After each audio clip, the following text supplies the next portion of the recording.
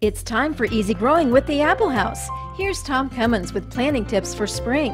Hi everyone and welcome to Easy Growing. This is Tom Cummins with the Apple House, home of the Blooms Brothers.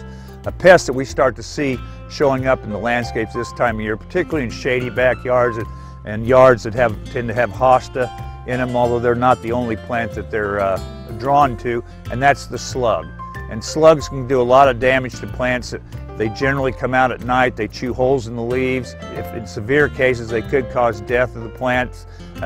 Fairly easy to control them. Number one, use a product like Slug Magic. It's an organic product. It's safe around children and pets. Another good one is Diatomaceous Earth, which you just basically scatter over the leaves. It's an abrasive that actually does punctures the slug's body, and that's the end of them. And then the last one, which is more of an organic approach, is to take a shallow plate, put some beer in it.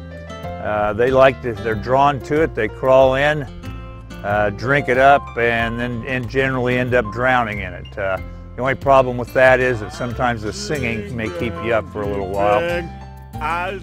This is Tom Cummins, and we'll see you again next week on Easy Growing.